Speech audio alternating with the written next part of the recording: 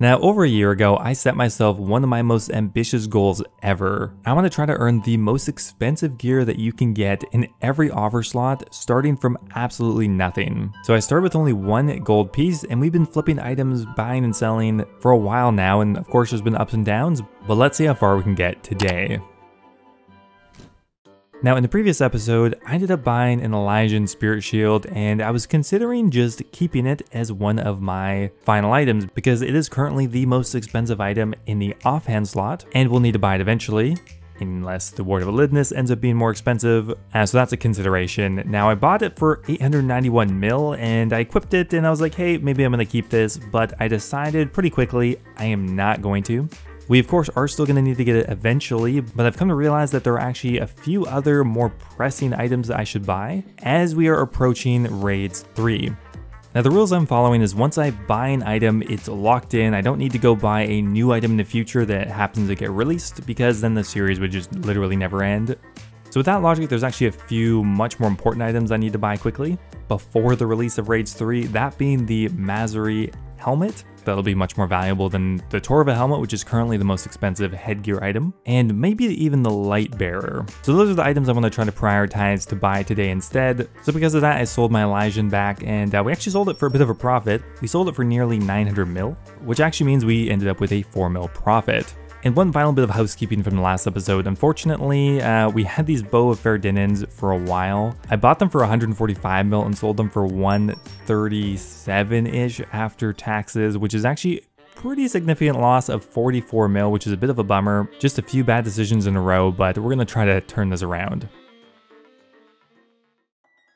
So currently the date is April 23rd. Raids 3 is still a while away, I presume, at least not until the summer, and we're looking for another investment here. So whenever I'm looking for an item to invest in, I tend to go look at the Gielinor Gazette and see if they have a fairly up-to-date release schedule. Although this is never that accurate, it does give a loose ballpark to when updates are coming out. Now, one thing that has definitely caught my eye is the Giant Foundry. It's supposedly going to be one of the upcoming updates, although we don't know the release date or much about it. But I went and Googled the word Foundry, and apparently it's like a smithery, so this is almost certainly a smithing update. So we're actually going to start stockpiling some smithing items. I'm not quite sure yet what, but I think steel bars is probably a pretty safe bet.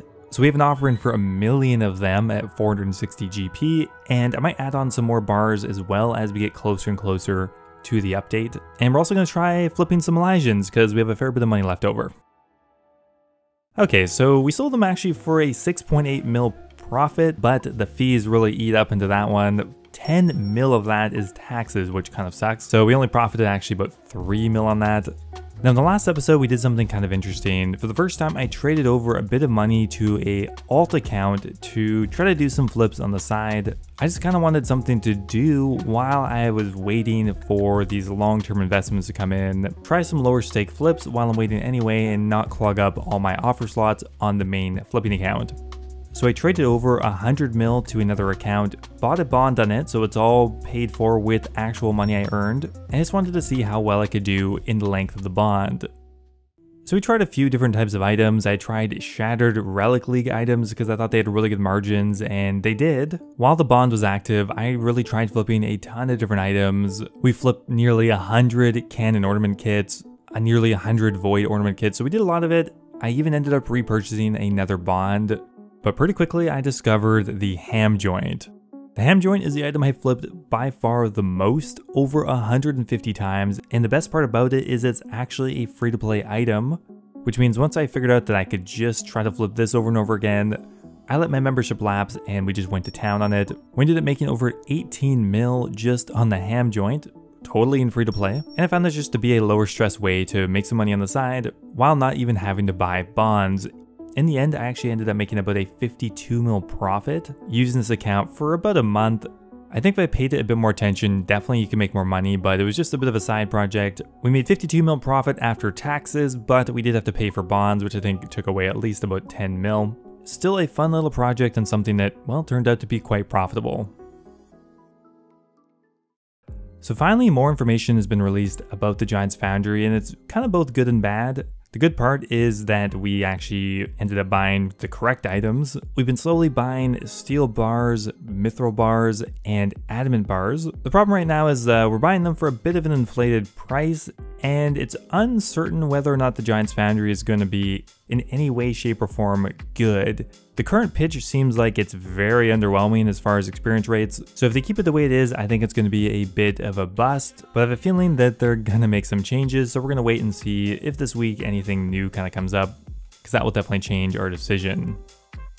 Alright, so some changes have been made, and I am glad I waited. We continued to slowly buy mithril bars, adamant bars, and steel bars throughout the week. We currently have managed to collect around 580,000 steel bars, 230,000 adamant bars, and around 240,000 mithril bars. Now previously I was just kind of buying these as a general investment because I just assumed that they would go up with a new smithing minigame release, but I'm actually a little more optimistic about this investment now due to one main thing. On May 6th, Jagex proposed the Smith's uniform, that when you have the whole thing, it'll actually improve the speed of anvil smithing.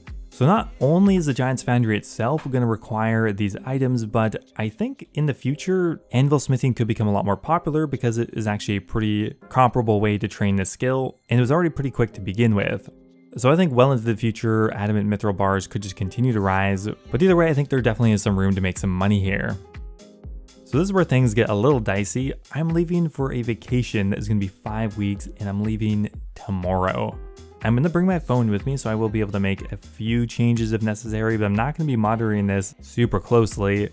So while I'm gone, I'm going to put some offers in for mithril bars at 800 GP, adamantite bars at 2150, and probably some more steel bars at around 410, and we're not going to be checking this, we're just going to leave it. Unfortunate timing, but what can you do? So we waited and waited and waited, and finally at the beginning of June, the Foundry has come out. Now unfortunately all I have is a phone recording of this, but you can see that all my offers had come through. All the steel bars, mithril bars, and adamant bars all purchased. And after withdrawing everything from my bank, we actually ended up with nearly 1 million steel bars, 360,000 adamantite bars, and about 500,000 mithril bars. So the update came out really recently, and after all this waiting, how much money are we looking to make here? Well, mithril bars have gone up by about 200 GP each, which means we're looking to make about 60 mil on the mithril bars, and around 30 mil on the adamant bars, not too much on the steel bars as of yet. The update's very fresh though, and I think maybe as the meta gets a bit more established, these could continue to go up more as people get the Smith's uniform and try out the new smithing method. So I'm actually going to try to sell these for a little bit above what they are now and see if we can eke out a bit more money.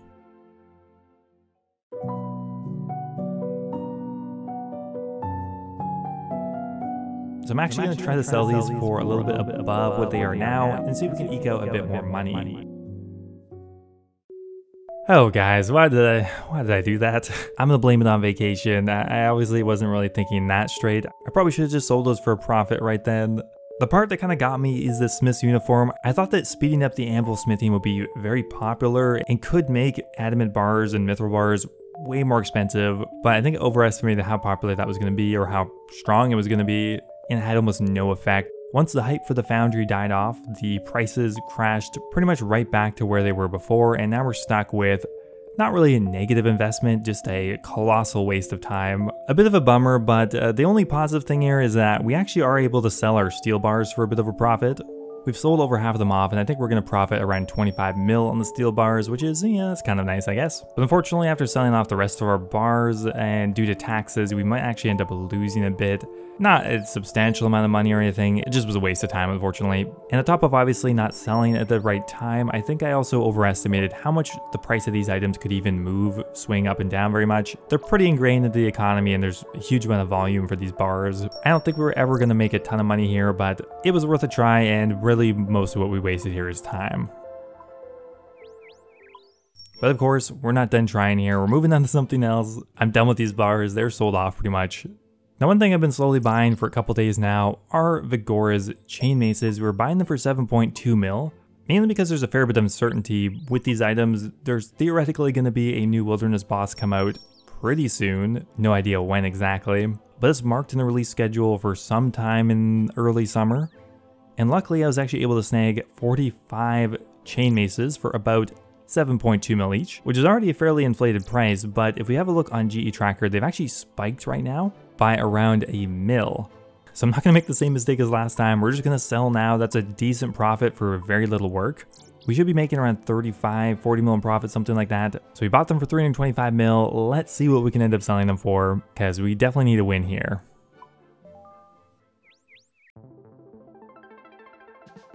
Oh my god, it finally happened. This is not a drill. I've had these 4,000 slimy eels for a long time now. If you recall, I bought these as a very speculative investment for when that backported quest came out. Didn't end up working out, but after months and months and months of waiting, we can finally sell these for a profit, or at least not much of a loss. I knew holding these would finally pay off. So we are waiting for a few things to sell off here. We got the chain maces, the slimy eels, of course. Now, one other item that's kind of intrigued me a bit is the Blighted Super Restore. The logic behind this now is once the Wilderness bosses get reworked, presumably there's going to be a ton of people trying them out. The Blighted Super Restores are probably going to be the most popular way to restore your prayer in the Wilderness, as they are still substantially cheaper than the real version. We're going to try buying, I think, 50,000 of them for now. We'll see how that works out. Alright, so I'm happy to report we finally have a solid profit here. We sold the Vigorous Chain Mazes for a mil profit. Of course, we do have to subtract the fees from that, but after everything was said and done, we netted a 32 mil profit on this investment, which I'm really happy about. Now it's just about July, and I think it's just about time we start making an investment or two for the Raids 3 release, which apparently is going to be coming sometime in August, so only around a month away. We're going to start off by buying some arcane sigils for about 165 mil. Once again, this is going to be used in the Ward of Lidness. I don't expect it to spike as much as it did the first time. Still, if it goes up 20 or 30 mil each, that's still a pretty nice profit, which I'd definitely be happy with. At the beginning of the episode, I mentioned that I wanted to buy the Torva Full Helm, and I do. One thing I forgot about then, though, is I actually don't have the defense level to equip it yet. So I think in the next week or two, I'm going to work on getting 80 defense on this account. We're at 75 already, so it's not actually too much further. From there, we'll be able to equip the Torva Full Helm and lock it in before the Mazari helmet comes out. And you also kind of want to consider and get your guys' opinion. Do you think that piece of equipment will be worth more than 200 or 300 mil after the dust is settled? I'm not actually as sure anymore. Helmets in general just aren't usually as prioritized. But yeah, what do you guys think?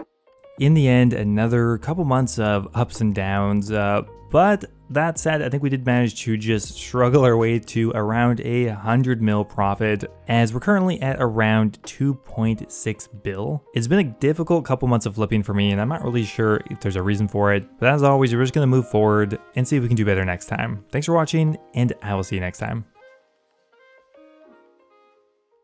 Now, before I go here, I want to give a giant thank you to all of my members over on YouTube. Thank you so much to March3258, who just joined the Dragon tier, joining the Hybrid, Alejandra, and Kush Patel. Thank you guys so much, really appreciate it.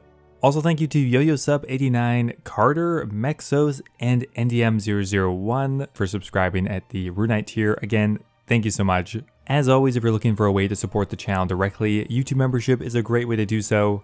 Get immortalized in all of my future videos, and get a custom role in my Discord server. Thanks again, and I will see you next time.